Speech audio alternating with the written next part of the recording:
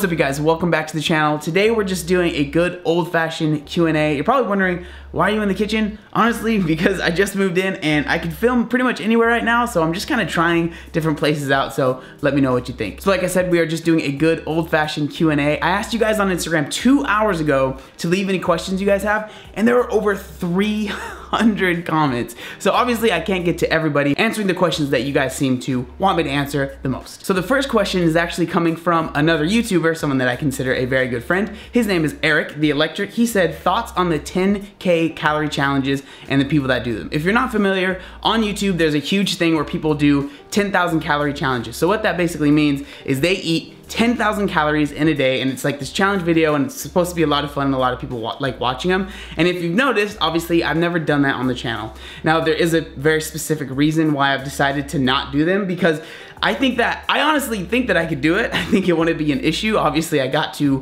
where I was, 360 pounds, for a reason, but the reason that I've kind of decided not to is because I have this big platform, and I don't think that it's healthy or smart for me, someone that's lost a lot of weight, to do the challenge. I just don't think that it puts a good message out there. Now, I don't think there's anything wrong with it, and I mean, I have tons of friends that do them, and like I said, I don't have any problems with them, but I think with, you know, the channel that I have and the audience that I have, I don't think that it's smart, and I honestly think it's kind of detrimental for me to show that on my channel. So I've just decided to, you know, kind of stay away from it. And honestly, I don't really want to do it that bad anyways, because of how bad you feel like the few days afterwards. So I just kind of steer clear from them. Again, I have nothing against people that do them. What would you say to someone who has lost a lot of weight and is trying to bulk for the first time? I would say make sure that you are at a low enough body fat to where it makes sense to want to bulk. Because if you're not familiar, bulking is basically putting on weight purposefully to try and gain muscle. So make sure that you've hit those numbers where you're low enough to where it makes sense to bulk. Because if you bulk too early,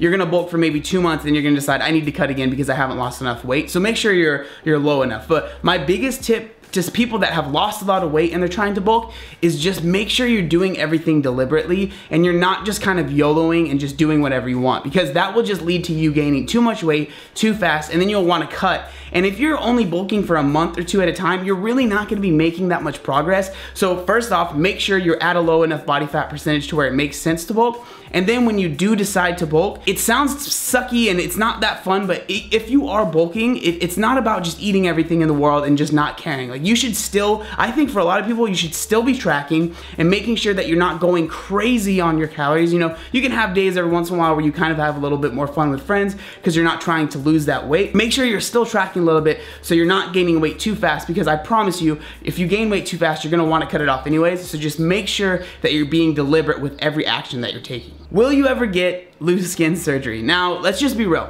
This is obviously always, pretty much always, the most asked question whenever I do a Q&A. People are just curious as to why I haven't got it, and I understand why that is, because I feel like a lot of people see people lose a lot of weight, especially like on The Biggest Loser and all of these shows, and their transformation doesn't end until they've gotten that loose skin surgery. So I understand why people see me and they feel like I haven't completed my transformation. For some people, they honestly like get upset. I've had a lot of people that accuse me of using my loose skin to get views and using all of this like to, you know, to further my career. And I mean, I kind of see where they're coming from, and so I'm not gonna say like that's absolutely ridiculous. Like, yes, I put my loose skin in my thumbnails when I'm talking about it because I want people that are curious about loose skin to find those videos, 100%. And if that makes me a bad person, then I'm sorry. But honestly, for me, right now in my life, I don't know if I will ever get the loose skin surgery. I can say that within the next few years, I don't at all see it making sense for me because of the recovery and the cost and everything that kind of goes into it. And yes, I know I've been offered to get the loose skin surgery for free. I understand that. Right now, obviously, those offers aren't on the table anymore. So if I did want to get it, I would have to pay for it. And, you know, maybe it's my fault for letting those go by, but at the time, I wasn't ready. So I don't think that it matters how much money someone was going to give me. If I wasn't ready for the surgery, I don't think I should have taken it, and I was not. And I still am not ready. So for me, I don't want to go through that pain, honestly, for something that I'm not 100% wanting to do. And I feel like if the only reason I would get surgery right now or even in the near future would be for you guys guys to see, and you guys to see the transformation and to see the whole process of everything, right? And I don't think that's right for me to do something not that I 100% want to do, and I'm just doing it because I want to film that. That doesn't seem genuine to me, and it's not something that I want to do. Will I get it when I'm 35, 40 years old, when I've like completely gone from like the weight loss happened so many years ago and I'm ready to kind of move on? Maybe. Like honestly, maybe I would do that. But again, like I said, I don't know. That's in so many years, 10 plus years. So I can say right now that I don't have any plans. There's no like behind the scenes of me trying to get the surgery. I'm just living my life and I'm loving what I'm doing. So if that makes anyone upset, I apologize, but that is just true. And that is, you know, that's what I'm doing. Did you ever become overly controlled by the number on the scale? Like if you weighed yourself in the morning and it was more than you expected, did it affect your mood for the day? That is an awesome question. And I definitely know that there's a lot of people that are losing weight that are probably struggling with that right now. And I can say for me, I actually struggle with that the most when I was pretty much at my leanest, when I was getting ready for my men's physique show. The reason being is because I was so hyper focused, and like honestly, I was actually having a conversation with a couple friends about this. The number on the scale and how I looked in the mirror pretty much dictated how I was gonna feel throughout the day. It was literally everything to me. And this is when I was leaner than I am now. It was when I was the leanest of my entire life, but because of everything that I cared about. And it felt like if being successful and not successful, all that mattered was that number on the scale. So if it was doing good, then I was being successful. If it was doing bad, then I wasn't being successful. And that is not a healthy way to use a scale. I think that the scale is a great tool and it can help so many people and it can be super helpful, but you can't tie your self-worth, you can't tie how well you're doing in life to the number on the scale. It just has to be a number that you're using to gather information to further your weight loss. My girl, Jordan Shrinks, who's actually lost a lot of weight as well, she does a lot of running, so this question makes a lot of sense coming from her. Would you train for a marathon? I have definitely thought about doing a half marathon and a marathon. I will say this though, I recently went on my first ever 5K run. Now, I didn't train for it or anything like that. I just showed up to the gym and my friends were like, hey, we're gonna go run a 5K. And I was just like, all right, I'll do it too, why not? And so that was literally, that's the longest I've ever ran, and it was, if you're a runner, I apologize, but it was terrible. Like my lower back was hurting. I definitely don't have the best form when I'm running. So that was actually really hard, and it kind of humbled me because I thought like I would be able to maybe just go into a half marathon and not really train that much and just kind of get through it. But honestly, like after doing that 5K, I realized that I would have to actually train for a marathon and for a half marathon. So it's definitely something that's been on my mind. It's something, I have a lot of goals when it comes to just fitness in general. It's something I would like to do. Do I see myself doing it in the near future? Not really, especially after how terrible that 5K felt, but it's something that I do definitely kind of plan on doing in the future. Who has the best French fries? Now this is a super lame answer, but honestly, McDonald's has always been my favorite, just regular French fries in the world. Why are you still single? You're a very handsome guy with an awesome personality, and I'm sure anyone would do anything to be with you. Wow, thank you very much. Let's get into that. Now, believe it or not, this was actually one of the other most asked questions on that post. Now, I'm just gonna be completely real with you guys. It's been a year since I was in a relationship.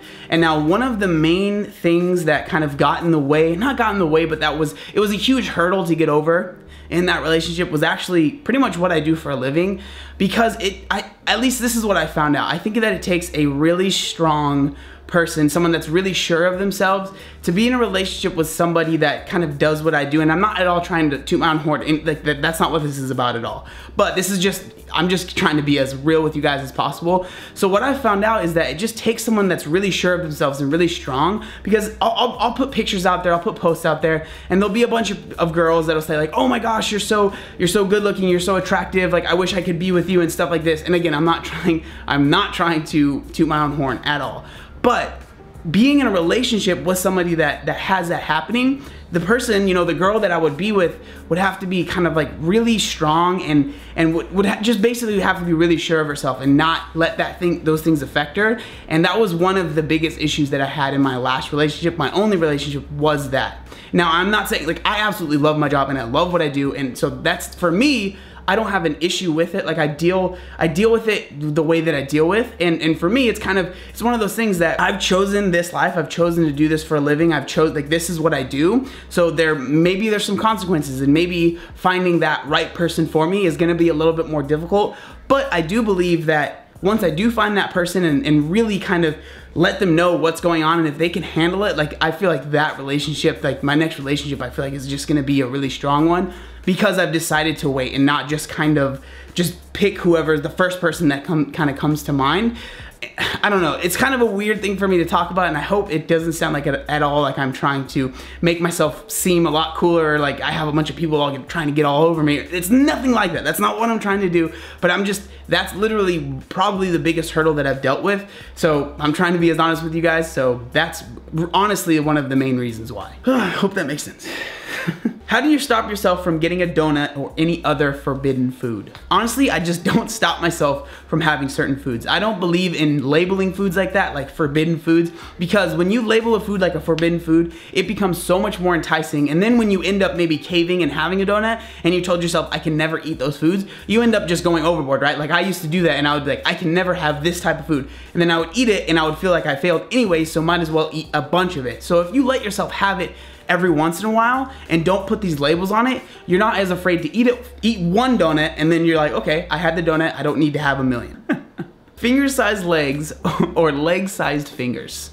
When I first read that question, I literally thought of, you guys remember the movie Spy Kids and they had like the thumbs? I thought of those just with little tiny legs just like running around. Did it ever happen to you when you started succeeding and actually changing your life for the best, people were jealous or suddenly they changed their attitude towards you? I will say that the overwhelming majority of people have been incredibly excited about, you know, the lifestyle change that I had, especially the people that were really close to me. They were obviously scared for me because they thought that I was gonna die super early, and they thought that the weight was going to kill me, literally. So obviously the people that are super close to me have been only supportive when it comes to that, but there have been a couple instances of people that I was like pretty close to, maybe not relatives or anything like that, but actually like, it was weird. Like I had one incident where someone that I was really close to actually ended up, now I think that they were kind of drinking or maybe under the influence, but they actually like messaged me, and because they knew where I lived, and they had actually messaged me and said, hey, I'm gonna come to your house and I'm gonna find you and I'm gonna fight you.